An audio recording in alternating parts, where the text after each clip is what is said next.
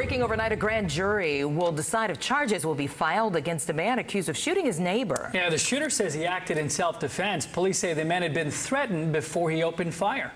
And this all went down at an apartment complex on Eldridge Parkway, just north of Rican Drive in the Eldridge West Oaks neighborhood of West Houston. ABC 13's Courtney Carpenter joining us live this morning with what's next in the investigation. Courtney, good morning.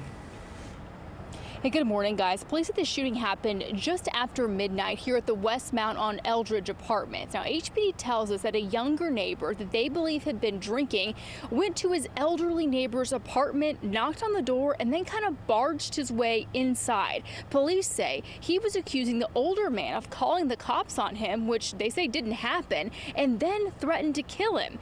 At that point, the older neighbor grabbed a gun and shot him twice. So far, police say it seems the younger neighbor is the one that will face charges in this.